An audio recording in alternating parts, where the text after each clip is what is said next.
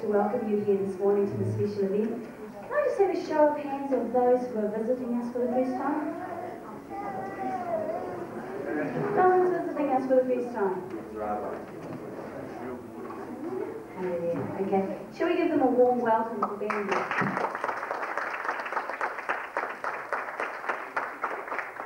Today our topic begins with despair.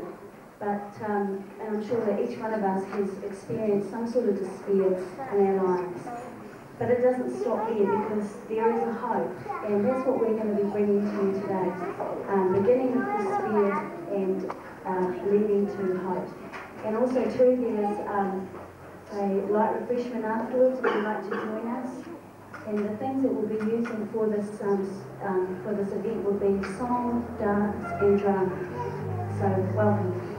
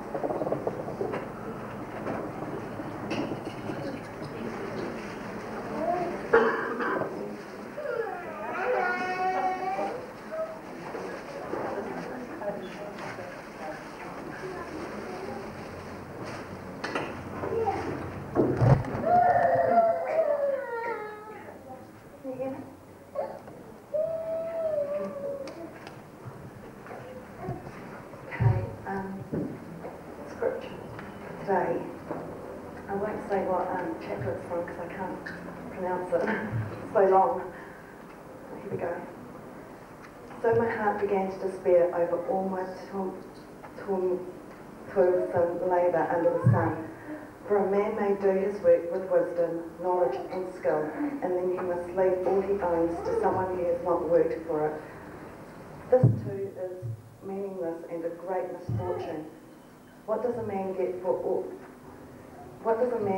all the toil and anxious striving with which he labours under the sun? All his days his work is pain and grief. Even at night his mind does not rest. This too is meaningless.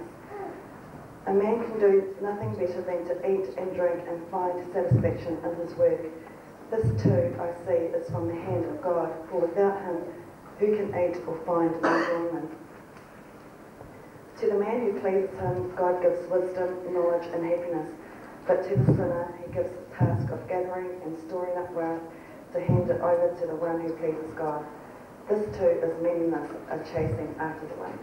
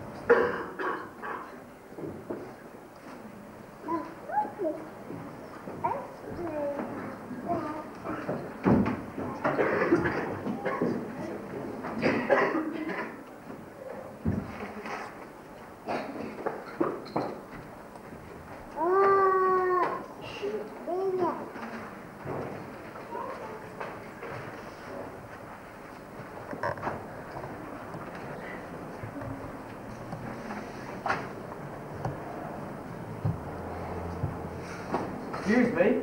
Yes? Dan O'Meara. This wouldn't be your first session with Dr. Miller, would it? How did you know that? Just something about that. Look, you've got nothing to worry about. Nothing to worry about. I've got heaps to worry about. That's why I'm here. Well, look, don't worry.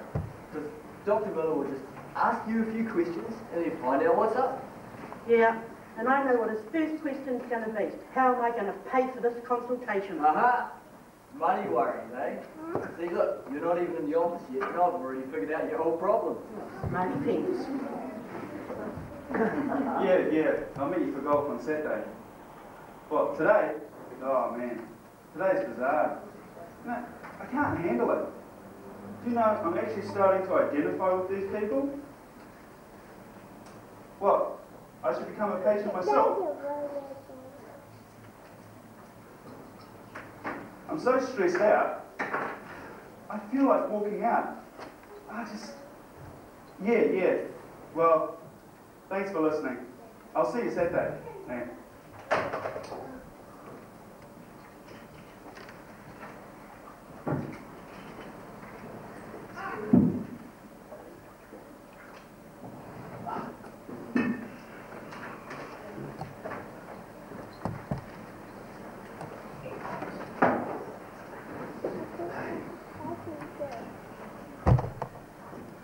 Okay, this is Johnson. Mr. Johnson. Oh no, I don't have to see him.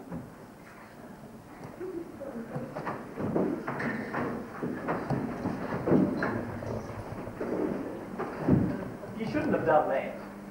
What? I don't hope so. What are you talking about? All I said was that we've got a problem sorted out. Yes, but what about the answer to a problem? I mean, does Dr. Miller know the answer to your problem? Well, maybe not, but I know exactly what caused it now. Oh, great. Right, Katie, what's your story? How come you're here if he's no help? Well, I'm just sort of here to report in to let us know what's been happening with me, but I think I might have found help elsewhere. Well, what are you talking about? Well, I've sort of been finding out a bit about God. Oh, great. That's all I need. I'm at the lowest point ever in my life. And some fanatic starts talking to me about God. Well, you may be ready to sell out, mate, but if you ask me, religion's for the birds. What's going on out here? What are you trying to do to me? This idiot thinks he knows my problem better than me. I never said that. All I said was what I was doing to try and find the answer. Well, then what is the answer?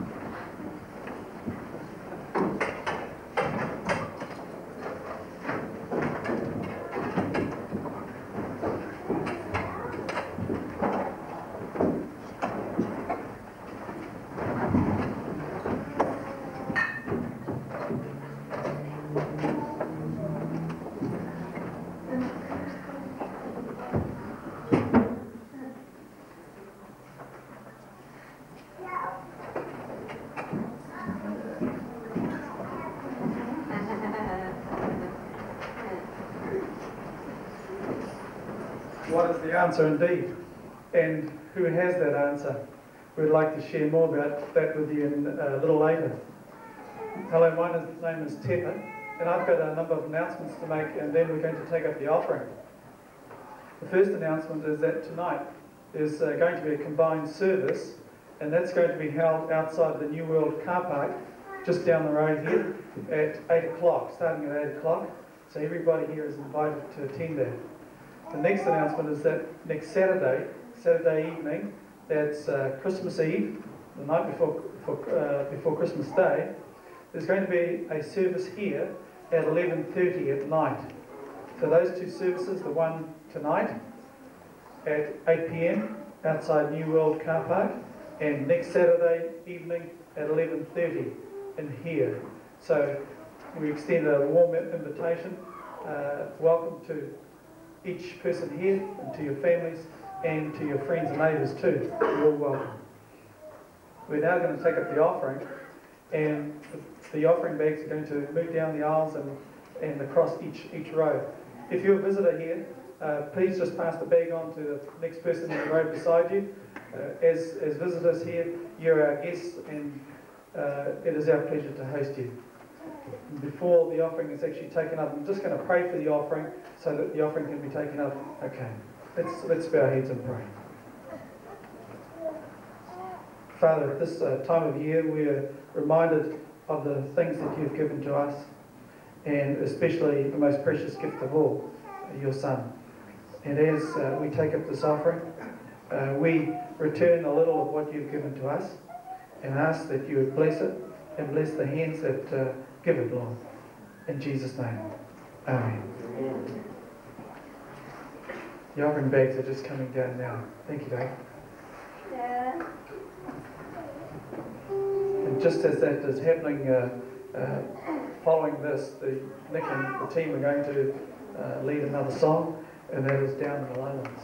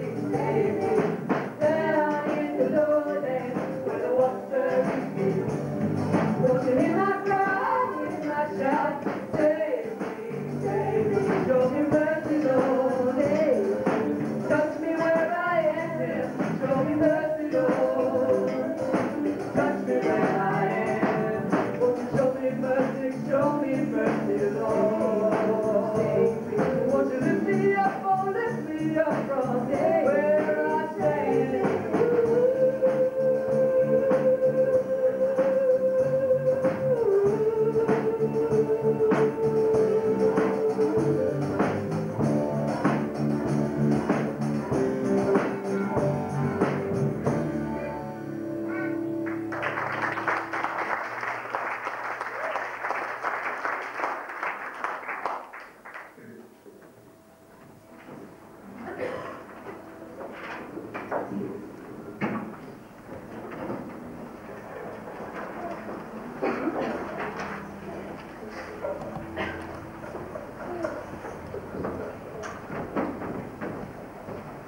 This is the time where you get to stand and join in with us as we sing.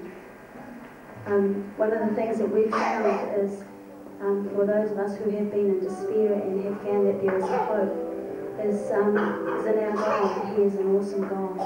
So if you'd like to stand, and we're all going to sing this.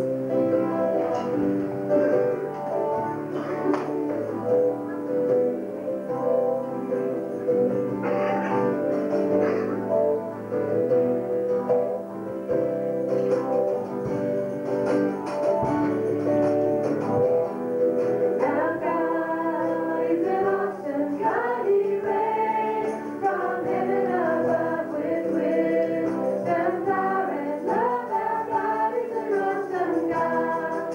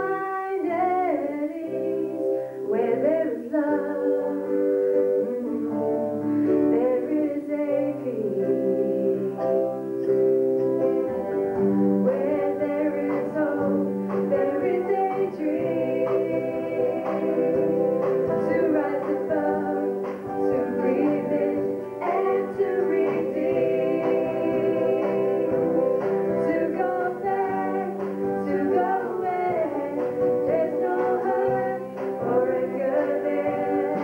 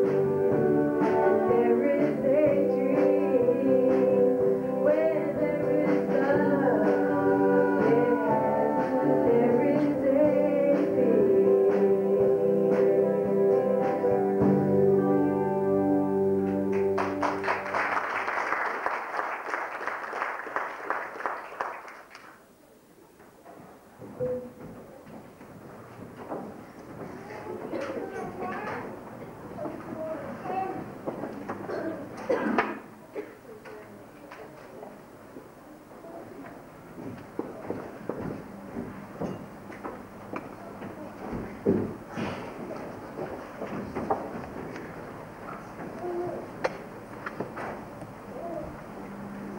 to see you, and you're welcome.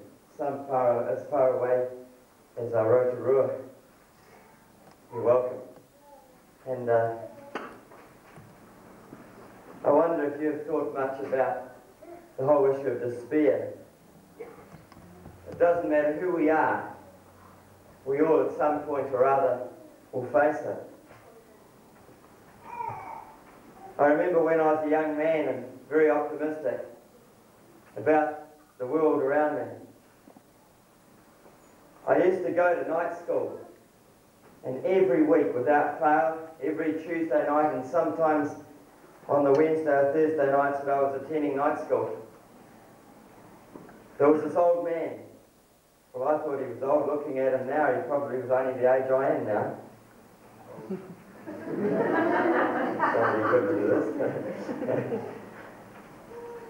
And he used to come through the night school in Christchurch. That reminds me, there's people from Christchurch here as well. Welcome. And he used to scrabble through the rubbish tins, looking for two things. I watched him. He'd look for cigarette butts. He'd look for bottles, because that was the days when you could go and cash your bottles in for just a few cents. But it just was another thing that helped him in his own little way to feed his habit of alcoholism. He used to go straight from there and go to shop and cash his bottles in and go to the pub. And I sensed this despair with this man. After some time, I decided I'd try and solve his problem. You know, a bit like the doctors often think they're going to solve everybody's problems. Statistics say that they actually probably only achieve to help about 20% of the people that come to them. And so I went to him, thinking I could be a problem solver. I tried to talk with him, and I says, "Hey, could I help you in any way?" And he just, I don't quite know what he said. So I offered him money, and he snatched it out of my hand and turned his back on me. And I really didn't understand the kind of despair or shame that he was feeling at that point when somebody would approach him like that. And obviously I was a young man, and if I was attending night school, it probably meant I didn't have much in the way of income at that point. But here I was, trying to offer him help, and really, the poor guy just continued on his journey. And I don't know what happened to him this day. All I know is that I ended up looking after Epsom Lodge in Auckland, the Salvation Army home for derelicts. And he was just one of many, many people who just didn't seem to know a way out of their despair, out of their hopelessness, out of their feeling of helplessness. I had an experience once where I was going around with a girl, her name was Louise. Really lovely name, that's why my daughter's second name's Louise. Yeah. She dropped me for my best friend over Christmas holidays. I turned up in Nelson, where she lived. The only time I'd ever gone to great effort for any girls, I wasn't particularly interested in girls. All my mates were trying to get them and they couldn't, and I didn't want them and I could. And I went up to Nelson, and I got there. I went around to meet with Louise, and she wasn't home, so I went round to my mate's place, and they were having a party there. And that's where Louise was, with him, sitting together and close. And boy, did I feel the pain of that. The optimistic young man suddenly found that my closest friend could even nick my girlfriend. And that hurt. And I got into despair, and the kind of thing I didn't get angry at them like a lot of people may have done. in the way that others do. I went to the place I was staying at, a very close friend's place, and I started reading books, book after book after book. I'd never been a bookworm. I became a bookworm around that period of time, and I just kept reading books. And every book I read annoyed me. I picked up a Reader's Digest, and somebody had this crazy story about some crazy situation. You know, the kind of thing where they've been bitten by a shark and they sort of poke the shark in the eye and somehow they get rescued because they cried out to God and He helped them. And it's the last thing I wanted to hear. I'd become a Christian at that point, but I really wasn't feeling too happy with God letting my girlfriend do what she did. We were thinking of getting married. I was down in the supermarket a few months ago, and I'm sure some of you have even had this happen to you. Maybe you're even the perpetrator of it, but there's this little wee child, and it had obviously gotten lost.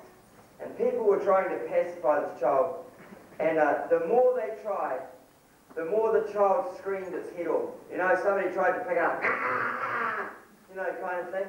People went near the child. You know, there was this absolute despair, there was this absolute feeling of hopelessness as adults tried to pacify the child, couldn't find a parent. Have you ever been to the supermarket, taken your children and driven off home and left them there by accident? You know? I know somebody here in the congregation's done that. Didn't realise you had them with you. You ever wonder what the child goes through when you're not there? They're so relieved to see you when you get there, but there's this kind of despair. It can leave you like that. I know when I was a young Christian, I had a friend who couldn't speak properly because they slipped with a scalpel when they were trying to operate on his goiter. They managed to damage his vocal cords. And my friend Murray used to always tease us a little bit. And he used to say to us as Christians, he says, you guys, win a prayer meeting tonight if I don't turn up. Because he couldn't speak properly, see? He said, if I don't turn up, I can't do any more croaky, I'm going to go do the croaky. He said, if I don't turn up, don't worry, just keep praying, the Lord's taking me home. You know, then he'd turn up late to the prayer meeting. You know, we'd all be looking at each other, you know, we were very young Christians, we were looking at each other like this, sideways. You know, maybe God's come back and left us behind. Okay? It's not a very comforting feeling. Then you get the situations in marriage. Maybe not even a marriage sometimes, prior to marriage. But usually it only happens in marriage. People start out, they love each other, you know. And yet you get this all romantic, wishy-washy, gishy-gashy stuff, you know, so they go doozy all over each other, you know. I love you, darling. I love you eternally. And 3 days after they're married, they suddenly discover that maybe their love was a bit ill-founded. Maybe things aren't as gooey and nice as they thought it should be. Suddenly they discover there's a past in the person they didn't know about. But the trouble is, the past still lives. The past and the person may not have appeared in their engagement. Pauline and I had a tremendously happy engagement. We never had any conflict during our engagement, but the first 2 years of our marriage was sheer hell.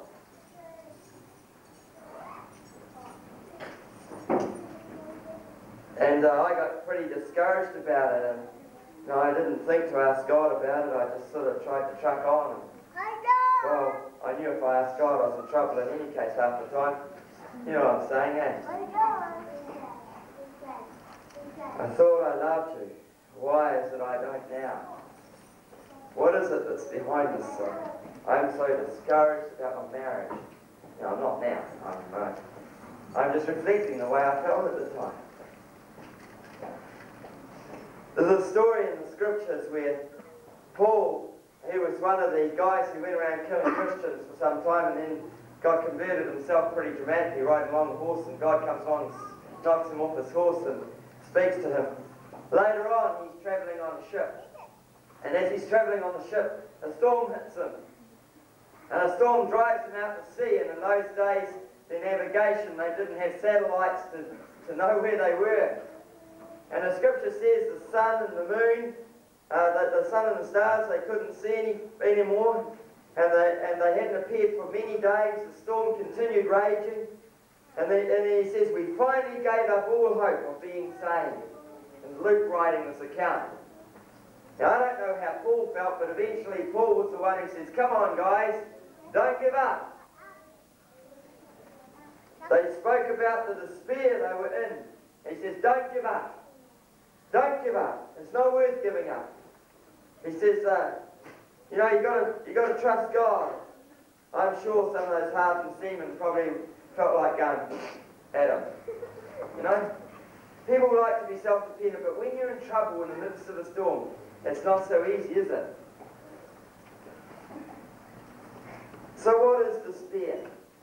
I looked up the dictionaries, and this is a definition, I think, that brings them all together. To lose confidence. To exist in hopelessness, a state of hopelessness. A lack of hope or expectation.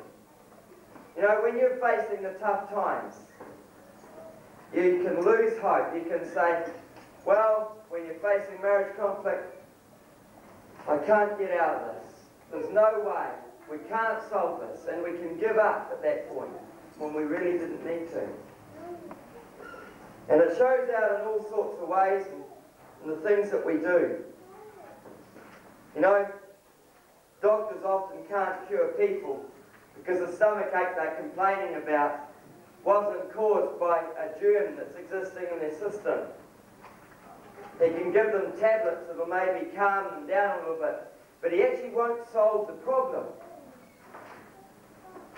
Because the cause of the thing is the thing that needs to be solved. Isn't that true? And if you don't solve the cause, then you haven't solved the problem, and eventually the acids in his stomach's going to increase even further, and the doctor's going to have to increase the number of tablets that he gives him, the higher antacid levels, and eventually the body adapts to that, and so in the end, the guy ends up with massive stomach ulcers because the problem still exists. The doctor was only treating the symptoms. What about headaches? The same thing. Exactly the same thing. Those kinds of difficulties that people find when headaches continually pound in the head, and I know what that feels like after having shingles. I've had most of the last 5 years with severe pain at times.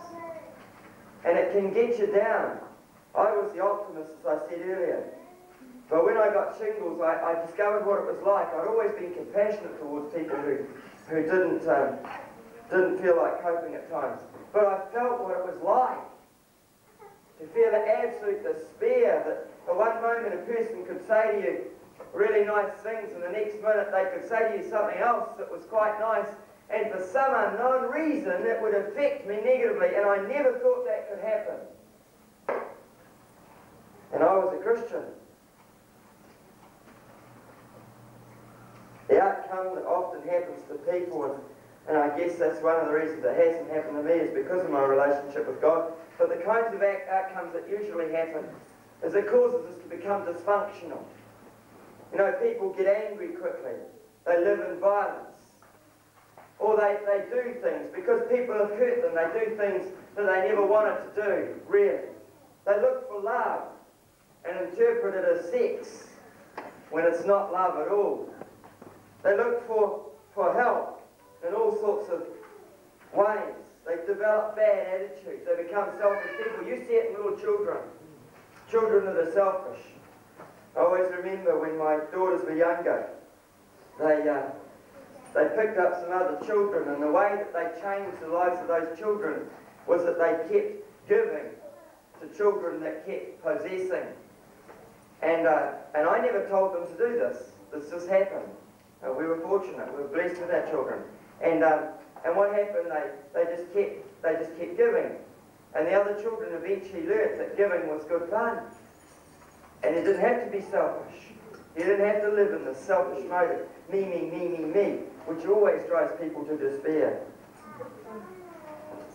The other types of things that happen and things that are sometimes not so easily recognised is where people feel overdriven. You know, they've always got to do, they always got to pursue, they always got to have. And people sometimes see it as a good thing. You know, they belong to every club in existence and they've got to help people, they've got to do this, they've got to do this. You know, really, often, although those things might be good things, often people are doing it for the wrong reasons. They're doing it to try and fulfill their own ambitions and desires, to try and satisfy a deep hole and need in their own lives. And so they devour character flaws. They become controlling people. They become people with bad attitudes. Or they become people who lack any kind of control whatsoever. And they live in total despair and despondency. It's a very pervasive thing, is despair. It creeps in on us all over the place. And even little things can trigger it.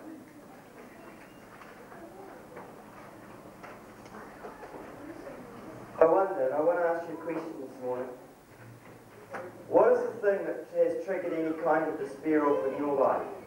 What is it? And why does God allow despair to exist in our lives? Well, why does He allow this to happen to us? I want to read a couple of verses to you that comes from the Scripture. And it comes from 2 Corinthians. For those of you who know where that is, it's a letter that was written to a people called the Corinthian people. And this is what it says. We do not want you to be uninformed about the hardships we suffered in the province of Asia. We were under great pressure, far beyond our ability to endure, so that we despaired even of life. This is Paul talking again.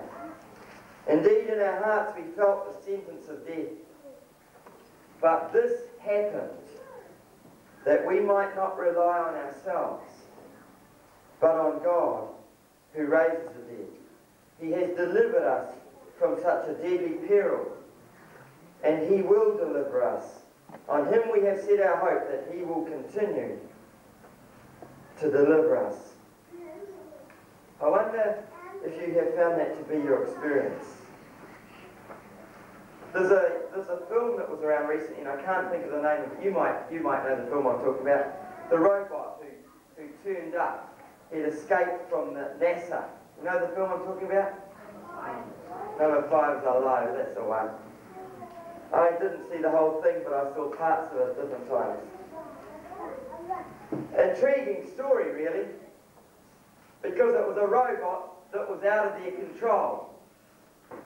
And he kept getting into trouble, didn't he? He kept getting gooey eyes for a female human. I mean, what an incompatibility that would be in bed. He was right out of control. And the guys were trying to bring him back into control again, but he felt that everything was all right. And she became convinced of the same thing, that he ought to be rescued, he ought to be helped and defeat these other guys. She couldn't see the possible dangers of a robot like that getting on the loose. They could, of course. And I think they were a little bit wrong too. I don't want to draw the parallels too strong here. But I think that sometimes we're a little bit like that robot. We can become convinced of our own independence, our own indestructibility, and our own ability. And what God wants to say to us very clearly is that we need to stop relying on ourselves like that. We need to come to a place that will break us out of the things that are going to only lead to eventually further despair. And ultimately, I believe that what happens to many people when they get older, the kinds of things, sad situations you see in homes with elderly folk, is where the despair becomes so deep, it's so hard to deal with, that they become suicidal. They want to take options to step away from life, like what's been happening in the States. Those big court cases where people have assisted suicide. That's not what God wants. And it's only a temporary relief for any of us to be able to go into that. No, the alcoholic looks to booze. The alternative lifestyler looks to drugs and meditation. The workaholic, he looks to being occupied. The recreationist looks to fitness and health. The hypochondriac looks to the doctor. The family man gets preoccupied with those that are around him. But at the end of the whole thing, what does it all mean? And what Florence read out earlier, it's all meaningless when you get down to the bottom of it. It really is quite meaningless.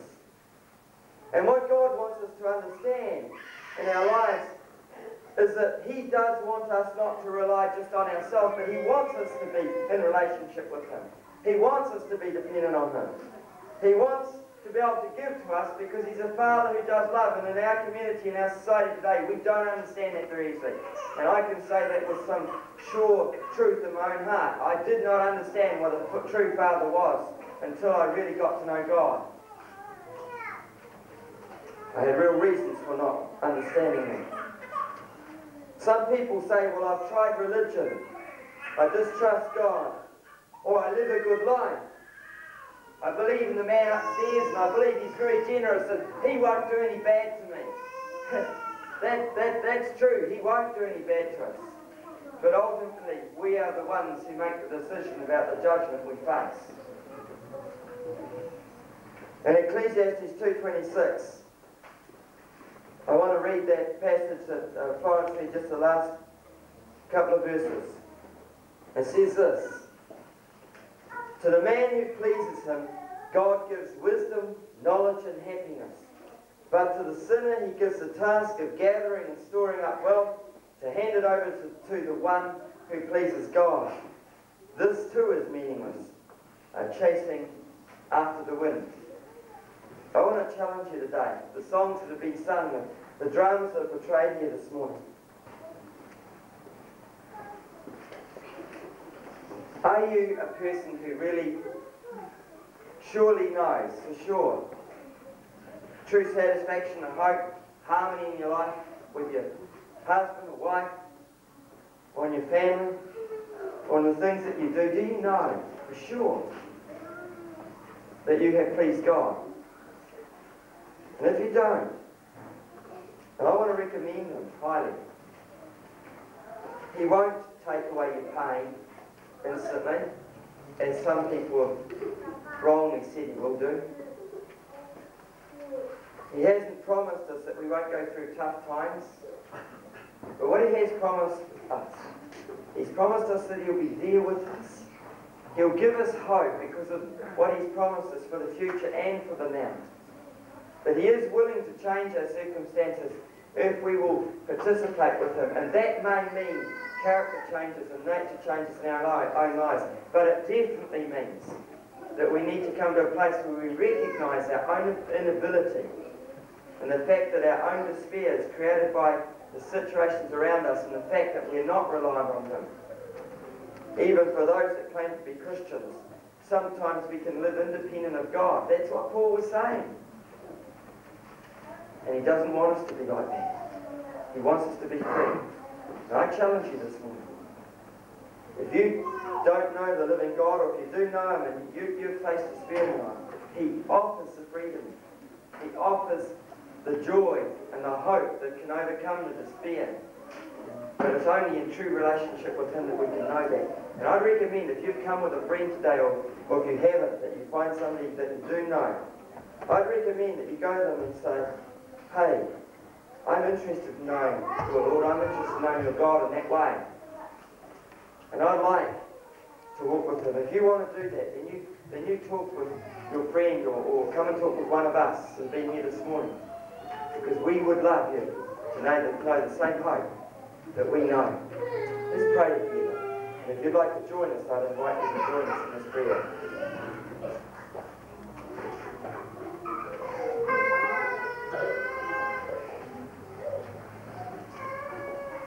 Father God, we get ourselves in situations we really don't want to get ourselves into. Sometimes they're marriage difficulties, sometimes they're situations because we're attracted to other answers other than you. And it seems really crazy sometimes, Lord, but sometimes we chase things that are so stupid. And we don't even see it. Lord, I pray that you'd help each one of us here to recognise the things that you want to change and be able to take those things up and to walk in relationship with you in our lives. And Lord, we want to say, Lord, we're sorry for where we're blind, where we've been reliant on ourselves and not reliant on you. And we want to come to you this morning. Help us, O God, in Jesus' name. And they all say, Amen. I really pray that Lord will be with you, and if you have any questions, feel free to ask us. Lord bless you. We're going to now have a sort of a morning tea type arrangement thing out here with plenty of goodies. You're welcome to just come and eat. They've all been already supplied. The Lord bless you. Have a neat day.